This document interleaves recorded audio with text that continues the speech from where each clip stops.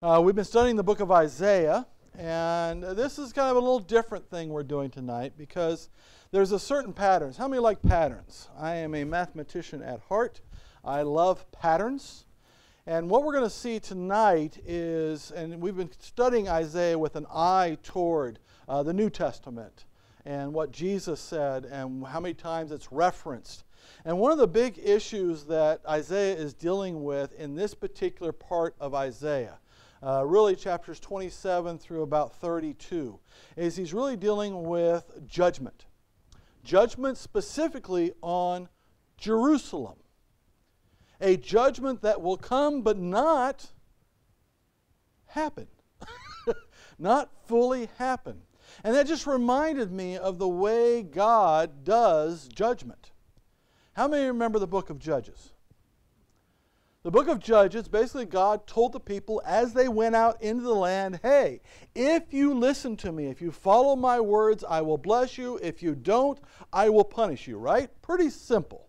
I will do that. What did the people decide to do? The very next generation came along and they did not keep God in their heart and they went after the gods of the land. So what did God do?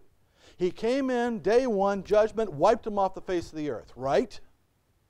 Came in and took them completely out of the land, right? No. He came in with a little judgment.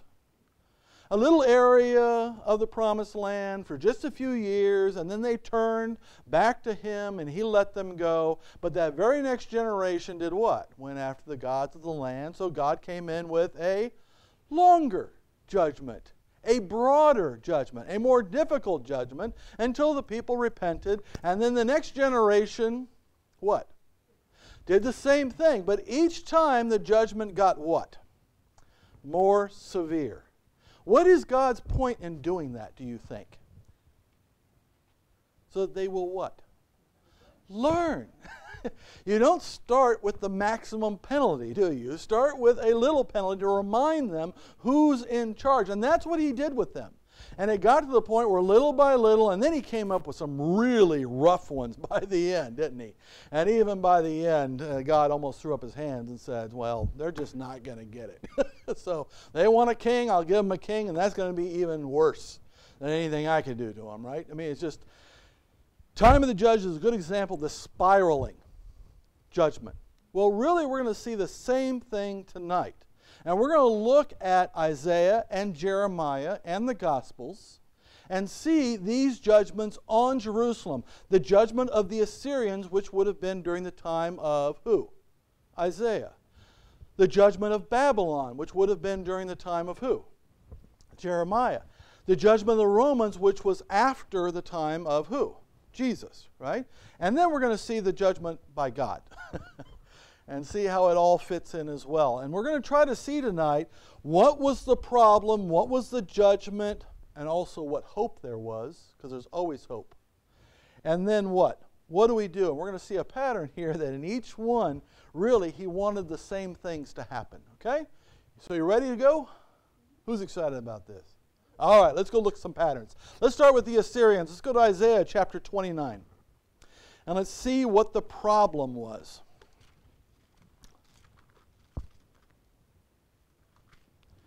Isaiah chapter 29, we're going to be looking at verses 13 and 14.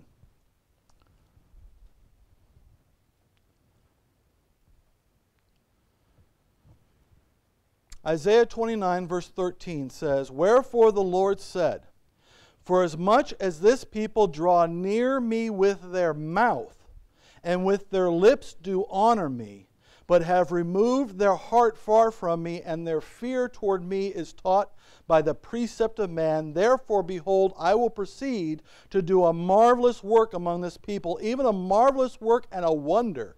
For the wisdom of their wise men shall perish, and the understanding of their prudence shall be hid." Okay? So what was the problem? The problem was their heart was far from them. Even though, again, let me reiterate, because I keep coming back to this, were they being religious? And were they even in their minds being religious toward the one true God? Yeah, they had some high places. That was always a problem. There were always those groves. But overall, in the king, on down through the priests, on down through the people. What was in their mouth was prayers to God. What was their praise was praise to God. They were bringing their sacrifices. They were coming for their prayers. They were doing their festivals. They were doing everything that God wanted to do except what? Love Him. And their heart was far from Him, and they were teaching the precepts of man. They were teaching religion rather than love. Do this, do this, do this. Don't do that, don't do that, don't do that. If you do that, then you no longer love God. And if you don't do that, then you don't love God. Meanwhile, that's not love. Love does not work that way, does it? And their heart was far from Him. In fact, we find elsewhere in Isaiah, he talked about the fact that their heart was far from God meant their heart was also away from one another.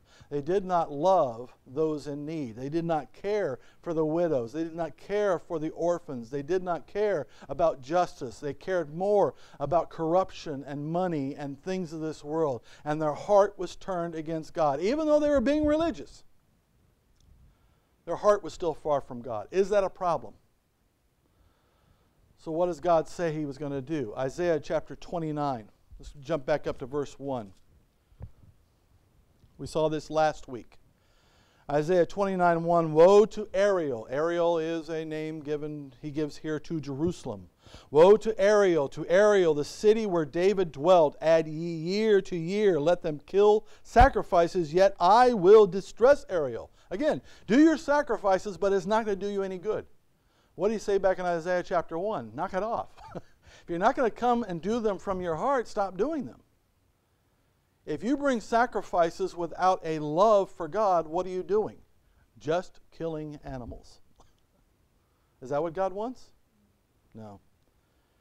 Yet I will distress Ariel, and there shall be heaviness and sorrow, and it shall be unto me as Ariel, and I will camp against thee round about, and will lay siege against thee with a mount, and I will raise forts against thee, and thou shalt be brought down, and shalt speak out of the ground, and thy speech shall be low out of the dust, and thy voice shall be as one that hath a familiar spirit out of the ground, and thy speech shall whisper out of the dust. I am going to bring who?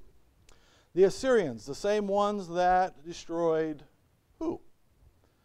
Israel, the 10 tribes of the north. I'm going to bring them down, and they're going to camp against you, and they're going to distress you. They're going to cause problems to you, and you are going to have to humble yourself, right? Judgment is coming. But he says something else very important. Verse 5. Moreover, the multitude of thy strangers shall be like small dust, and the multitude of the terrible ones shall be as chaff that passes away. Yet it shall be at an instant suddenly, thou shalt be visited of the Lord of hosts with thunder, and with earthquake, and great noise, with storm and tempest, and the flame of devouring fire, and the multitude of all the nations that fight against Ariel, even all that fight against her and her munition, and that distress her shall be as a dream and a night vision. They will come, they will distress, they will cause stress, they will cause fear, they will come, but they will not prevail, he says. And that's what happened. The Assyrians came, Sennacherib came, he surrounded the city, caused great distress, hunger within the city, everybody was scared to death, they started going off to other people to try to find help, and God said what? Be gone. And an angel came down and wiped them all out. So what was this judgment? I'm going to remind you I can. I'm going to remind you that Assyria, if I let Assyria do it, what could Assyria do? Lay you down to dust. It can wipe you out in a moment. It can do anything it wants to do if I let them. I'm just not going to let them. But should we still learn? Should we learn from judgment that isn't that bad? In fact, when's the best time to learn? When judgment ain't that bad. That's an excellent time to learn, isn't it? Learn from that time. Yet did they? Of course not. Let's go to Jeremiah chapter 17. In fact, things got pretty bad after Hezekiah. Jeremiah chapter 17, verses 1 through 4.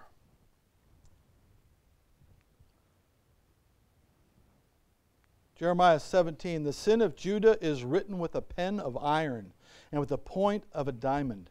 It is graven upon the table of their heart and upon the horns of their altars, whilst their children remember their altars and their groves by the green trees upon the high hills. O my mountain, the field, I will give thy substance and all thy treasures to the spoil, and thy high places for sin throughout all thy borders, and thou even thyself shalt discontinue from thine heritage that I gave thee, and I will cause thee to serve thine enemies in that land which thou knowest not. For you have kindled a fire in mine anger, which shall burn forever. He's not happy. Can you get that from that passage? He's not happy. It's written on a table. It's inscribed how bad these people are because they are going still after other gods, aren't they? Look at verses 9 and 10. What's the problem? It's the same problem. The heart is deceitful above all things, a desperately wicked. Who can know it? I, the Lord, search the heart. I try the reins, even to give every man according to his ways and according to the fruit of his doings. Their heart still was what? Far from them. And at this point, they weren't being very religious, were they? Now, during Josiah, which Jeremiah also prophesied during that time, there was a bit of a revival, but they went right back to it, didn't they? Back to other gods, away from the sacrifices, away from the things of God. Even against the things that they were doing during Isaiah, they even got further away from God. So what was God going to do this time? I'm sending the Babylonians. Chapter 25.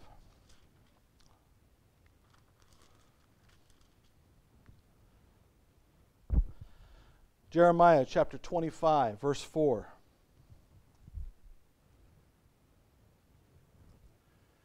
He reminds them in chapter 25, verse 4 of Jeremiah, the Lord has sent unto you all his servants the prophets, rising early and sending them, but you have not hearkened, nor inclined your ear to hear. They said, turn you again now every one from his evil way and from the evil of your doings, and dwell in the land that the Lord hath given you, and to your fathers forever and ever. Right? And go not after other gods to serve them and to worship them, and provoke not to anger with the works of your hands, and I will do you no hurt. Yet you have not hearkened unto me, saith the Lord. Did he warn them? That you might provoke me to anger with the works of your hands to your own hurt. Therefore thus saith the Lord of hosts, because you have not heard my words, behold, I will send and take all the families of the north, saith the Lord, and Nebuchadnezzar the king of Babylon, my servant, and will bring them against this land and against the inhabitants thereof, against all these nations round about, and I will utterly destroy them and make them an astonishment and a hissing and perpetual desolations. God is not going to save them this time from invasion. They're going to break down that city.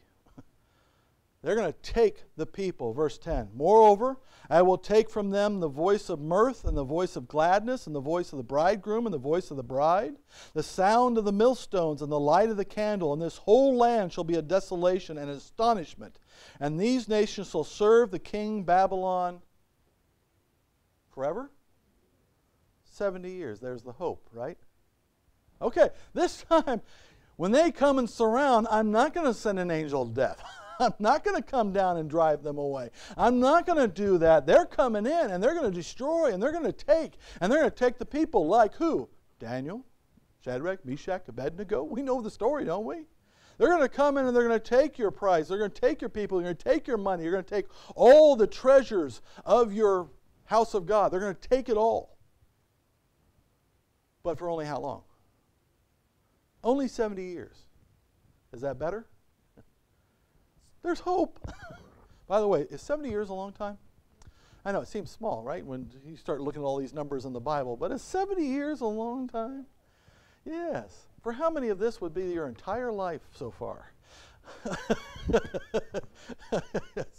You know, that's a long time to wait. So if you were born when this happened, you're getting out when you're 70 years old. Yeah, Seems, especially when you talk Bible, right? Seems.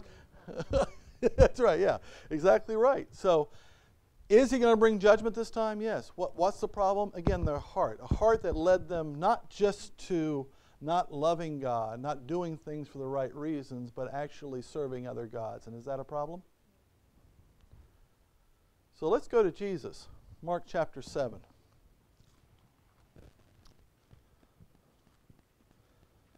Let's go to the third major destruction or judgment on Jerusalem. Mark chapter 7, verse 6. And let's see what Jesus said about the people of his time. Now keep in mind, during Jesus' time, were they doing the sacrifices? Yes. Was the whole system, the religion, up and running? Were they doing the Sabbaths? Were they doing the festivals? Were they doing the Passover? Were they doing all those things? Did they have a priest in place? Did they have everybody doing their functions and doing their thing? Yes. But what was wrong? It's kind of like during the time of Isaiah, wasn't it? In fact, Jesus noted that, verse 6. Jesus answered and said to them, well hath Isaiah prophesied of you hypocrites, as it is written, this people honor me with their lips, but their heart is far from me. Howbeit, in vain do they worship me, teaching for doctrines the commandments of men. For laying aside the commandment of God, you hold the tradition of men as the washing of pots and cups, and many other such like things you do. You're focused more on whether you have a clean cup. You're worried more about whether they have washed hands. You worry more about whether they have tithed the cumin in their cupboard, rather than what? Do you love your neighbor? Are you doing just by those in need? How are they treating the disabled? How are they treating the widow? How are they treating their own parents? Some of these Pharisees were taking houses from their own family.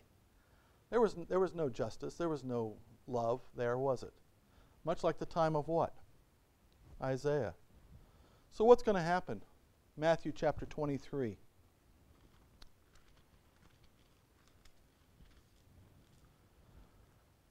Matthew chapter 23, verse 37.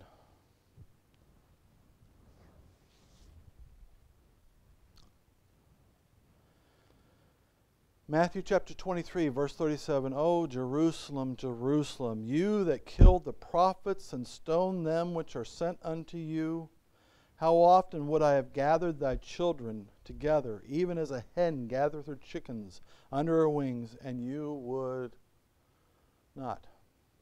Kind of like in Jeremiah, right? I sent you the prophets. I sent you the things. You wouldn't listen. You refused me, God says. Verse 38, behold, your house is left unto you desolate. For I say unto you, you shall not see me henceforth till you shall say, blessed is he that comes in the name of the Lord. And Jesus went out and departed from the temple. And his disciples came to him to show him the building of the temple. Isn't this wonderful? Isn't it great? We've got this. And are they doing the sacrifices? Yes. Are they functioning under the religion? Yes. But what does Jesus say? And Jesus said to them, see you not all these things? Verily I say unto you, there shall not be left here one stone upon another that shall not be thrown down. And who did that? The Romans. And how's that temple doing now? That destruction wasn't for 70 years. That destruction continues, doesn't it? Jerusalem's a city split. Jerusalem is not what it's supposed to be, is it? Jerusalem's nowhere near what it's going to be, is it? And God's judgment continues on them to this day. Do you see the progression? I will bring my servants to bring you terror, but I will deliver you. Listen to me. Did they? All right. I'm gonna take you away for 70 years. I'm going to bring you back, but 70 years. They're going to completely destroy this city. I'm going to bring you back in 70 years. Are you going to listen to me now? No. I'm going to even send my Christ to you, right? Are you going to listen then? No. So I'm going to destroy you. And in the end, what's going to happen? Matthew chapter 24, verses 11 and 12. And many false prophets shall rise and shall deceive many, and because of iniquity shall abound, the love of many shall wax what? Cold. But he that shall endure to the end, the same shall be saved. And what's going on now? It's a heart problem. It continues to be a what? Heart problem. Love wax cold. Love toward whom? The only love that's on fire is for ourselves. Selfish. That's the only love. How's the love for God going in this world? How's your love for the neighbor going? Even in the church, how's the love for brothers and sisters going? Not always so good. How's our love for enemies going? It's cold. Stone cold sometimes, isn't it? And that's not the way it should be. In fact, let's go to verses 36 through 39, same chapter. What does Jesus say? But of that day and hour knoweth no man, when the judgment shall come. No, not the angels of heaven, but my Father only. But as the days of Noah were, so shall also the coming of the Son of Man be. For as in the days that were before the flood, they were eating and drinking and marrying and giving in marriage, until the day that Noah entered in the ark, and knew not until the flood came and took them away. So shall also the coming of the Son of Man be. They're going to be going about their business, not caring about who. Where will the heart of mankind be? Far from God. Anybody see the constant theme here? Is there a problem? And how does it exhibit itself? Lack of love for one another. Focus more on religions and the traditions and teachings of men instead of the teachings of God. Love for the things of this world. Love for idols and those ways. And just a stone cold heart against God. And he says, I will bring what? I will bring judgment. So what can we do? What do we need to do to turn this around? Well, same books, he gives us the answer. And they're very consistent. In fact, let's go to Isaiah. We're going to read them this way, just to make it easier on yourself. You don't have to flip pages so much. Does that sound good? All right. Let's start in Isaiah. Isaiah chapter 1. What do we need to do? Isaiah chapter 1, verse 16.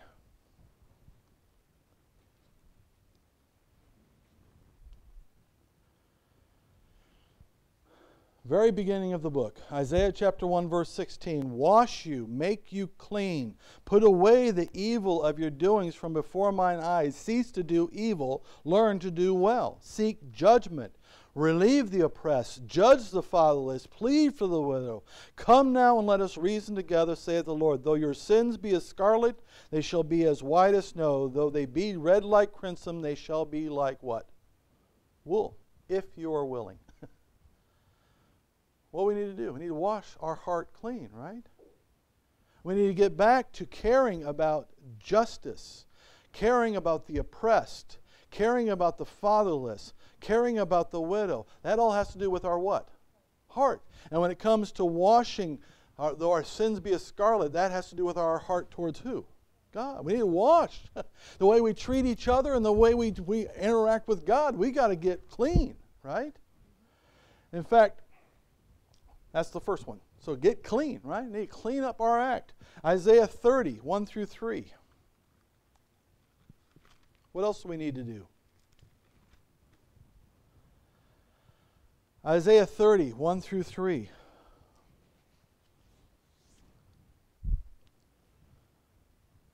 As the Assyrians were marching through Israel, who did Judah turn toward?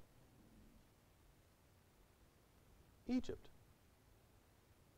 I found that interesting. I always find that interesting they turn to Egypt. Isaiah 31. Woe to the rebellious children, saith the Lord, that takes counsel, but not of me, and that cover with a covering, but not of my spirit, that they may add sin to sin, that walk to go down into Egypt, and have not asked at my mouth, to strengthen themselves in the strength of Pharaoh, and to trust in the shadow of Egypt. Therefore shall the strength of Pharaoh be your shame, and the trust in the shadow of Egypt your confusion. For his princes were at Zoan, and his ambassadors come to Hanes. They were all ashamed of a people that could not profit them, nor be an help or profit, but a shame and also a reproach. And I find it interesting. And he talks about this also in Jeremiah and elsewhere. Where do we turn for help to fix this problem? And they turned to Egypt. I want you to think about that for a minute. What is Egypt to Israel historically? Their enemy, their former oppressor, their slave owner. They enslaved them, didn't they? In fact, it was from Egypt that God set them free by His mighty hand and brought them to the promised land to bless them, right? So now they're afraid they may lose the promised land. They may be driven out by the Assyrians, so they turn back to their captor, to the old ways. How many find that to be a bit odd? In fact, let's go to Jeremiah. Oh, no, I promised we stay here. Okay, we'll get to that in a minute. Turn to the old ways. Keep that in your mind, right? Turn to our old captor. Let's go to Isaiah chapter 28, verse 14.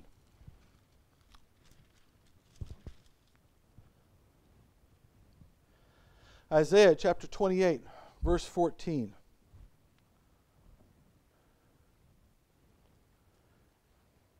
In chapter 28, we saw last week, talks about the fact that Israel's going down. Ephraim is going to be destroyed, right? And what does he say here in verse 14? Wherefore hear the word of the Lord, you scornful men that rule this people which is in Jerusalem, because you have said, we have made a covenant with death, and with hell are we at agreement. When the overflowing scourge shall pass through, it shall not come unto us. For we have made lies our refuge, and under falsehoods have we hid ourselves. They put their faith basically in themselves and said what? We will not learn from Israel. We will not learn from what happened to them. By the way, why was Israel destroyed? Because of their pride, because they have their gods, because they turned against God, and God finally destroyed them. And yes, He ramped it up on them too, little by little, more and more and more. He brought captors and people into their life and set them free, and finally He said, I've had enough. And there's Judah saying, well, that could never happen to me. You know when the best time to learn is? When somebody else gets in trouble. You know?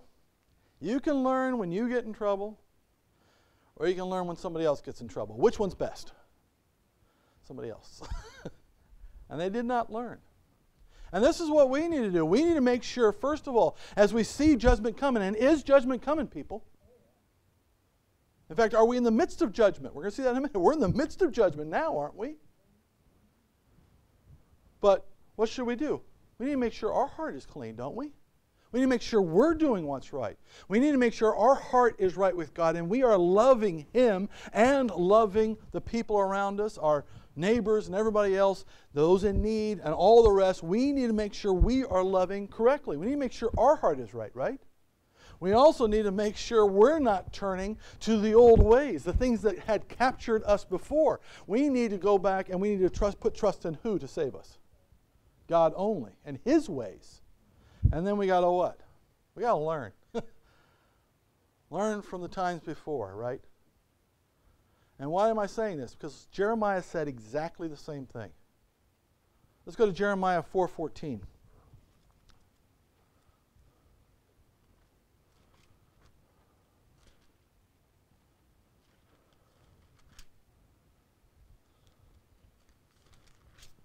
What did he tell them to do before Babylon comes and destroys them? Jeremiah chapter 4, verse 14. What does he tell them to do? O Jerusalem, wash your heart from wickedness, that thou mayest be saved. How long shall thy vain thoughts lodge with thee? We need to make sure we have a clean heart. That we love. Who? Love God, love neighbors, love enemies, love one another, love as God loves, right? Help the oppressed, help the fatherless, help the widows, help those in need. Ensure there's justice. That's what God wants of us, isn't He? And that has to be our desire.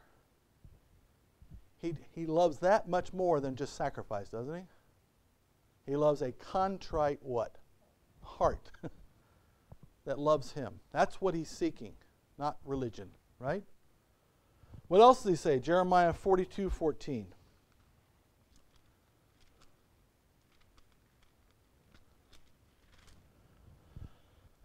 Jeremiah 42:14.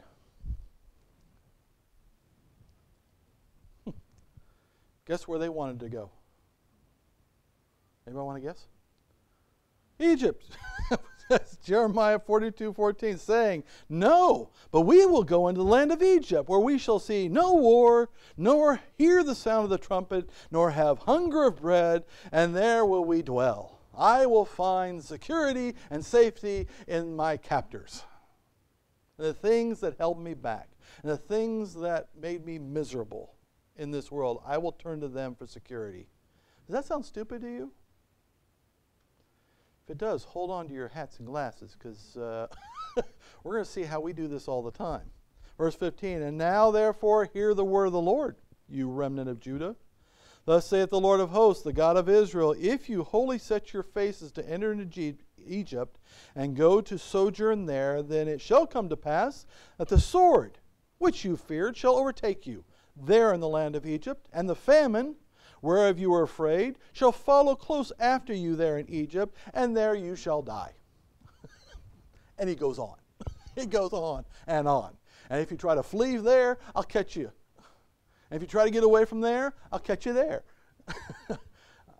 You can't turn to the world and be set free, can you? Who must you put your trust in? God and his ways, right? So, do not turn to the world to save you. Its ways. Don't do that. And then finally, Jeremiah chapter 3, verses 6 through 10.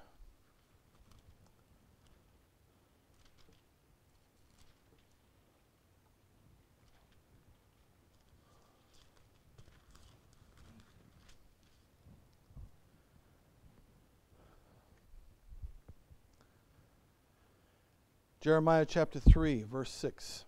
"The Lord said also unto me in the days of Josiah the king, Hast thou seen that which backsliding Israel hath done? She has gone up upon every high mountain and unto every green tree, and there hath played the harlot. And I said, After she had done all these things, turn thou unto me. But she returned not, and her treacherous sister Judah saw it. And I saw, when for all the causes whereby backsliding Israel committed adultery, I had put her away, and given her a bill of divorce, yet her treacherous sister Judah feared not, but went and played the harlot also." We've got to learn, don't we?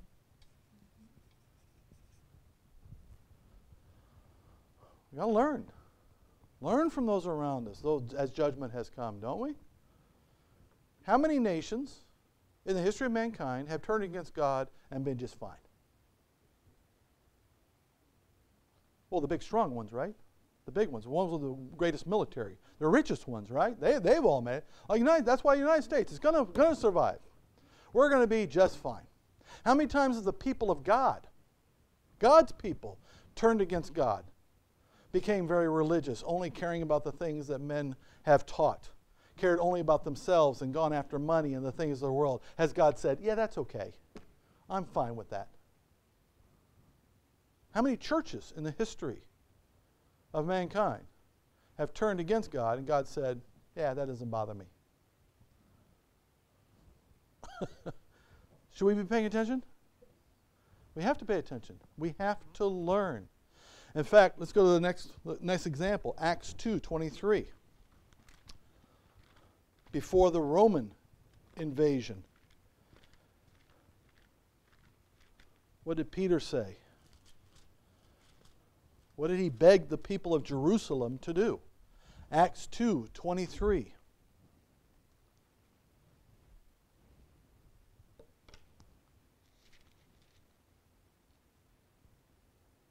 Uh-oh. That's the wrong verse. Well, let me tell you what he said. I can find it here in a minute, but I'm not going to. Is it one? One, huh?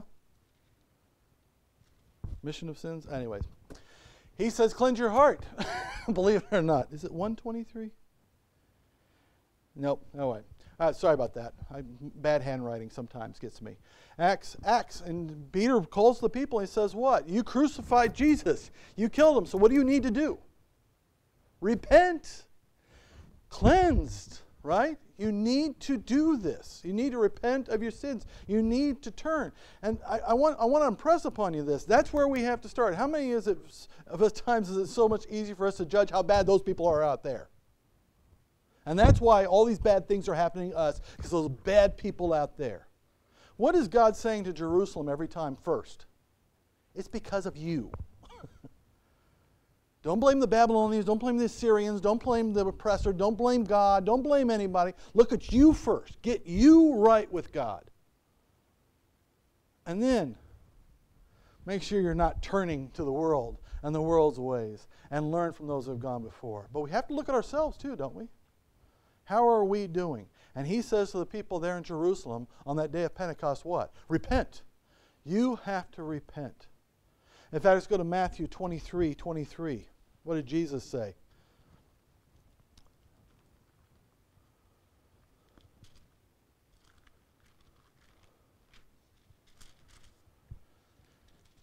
Matthew 23:23. I hope. Whoa, that's it. Woe unto you, scribes and Pharisees, hypocrites, for you pay tithe of mint and anise and cumin, and have omitted the weightier matters of the law, judgment, mercy, and faith. These ought you have done, and not to leave the others undone. Is there a place for religion? Is there a place for doing what's right? But the weightier, the more important things are what? Doing the right things. You blind guides which strain at a gnat and swallow a camel. Woe unto you, scribes and Pharisees, hypocrites, for you make clean the outside of the cup of the platter and of the platter, but within are full of extortion and excess. Thou blind Pharisee, cleanse first that which is within the cup and platter, that the outside of them may be clean also. And what was the problem with the Pharisees? This gets to cleansing, but it also gets to what? They were turning to the ways of the world. They said, if we go back to the law, right? If we go back to the law, if we go to the letter of the law, that will save us. But what does Paul say about the law? It only leads to what? Bondage. So don't go back to legalism and say, oh, okay, we need to get right with God. Let's go to legalism. Let's make sure everybody has the right haircut and has the right clothes and says the right things and looks the right way and listens to the right music and does this, that, and the other thing, and then we'll be right. That's going back to whose ways? The world's ways. That's not the way of God. The way of God's is where? The heart. It's not a religion. And the Pharisees were going which way? We're going to make it a religion. And to get right with God, we're going to make it more religion. And we're going to make more men's rules. And we're going to decide how people act. By the way, he notes that they won't even keep those themselves. Right? Because they're hypocrites. And they don't really love God. They love themselves. And he says that will not last. So do not turn to the ways of the world. Don't go back to the things like Egypt that controlled you. Live free in who? In Christ. Now, learn. How about the book of Revelation? The churches. Why did why did Jesus have John write those letters to those churches? Just so they would know? No, but so that who would know? That we would know. We need to learn from the book of Revelation and all the warnings and all the things there about those churches, about those people. And we need to learn from the fact that God's judgment came on them, didn't it? And if God's judgment came on them, will it come on us as well? If the judgment came on the Pharisees, will it come on us as well if we act the same way? If it came on the Jews, will it come on us also if we act like they do? Absolutely. We've got to learn, don't we? In fact, let's look at one last spot. Hebrews chapter 10, verse 22. Two more spots here, actually. Hebrews chapter 10, 22. What do we need to do? As we look toward the judgment of God, which is coming, by the way, isn't it? His judgment is coming. What do we need to do? Hebrews 10, 22. Anybody want to guess what it says? Hebrews chapter 10, verse 22. Let us draw near to who? To God. With a true heart in full assurance of faith, having our hearts sprinkled from an evil conscience and our bodies washed with the pure water. Right? We need to not be far from God, but our desire should be to get as close as possible to whom? As the judgment comes, get as close as possible to God. Not Ephesians 4, not Egypt. In this case, Egypt is the old ways. The things that kept us bound. Ephesians chapter 4, verse 17.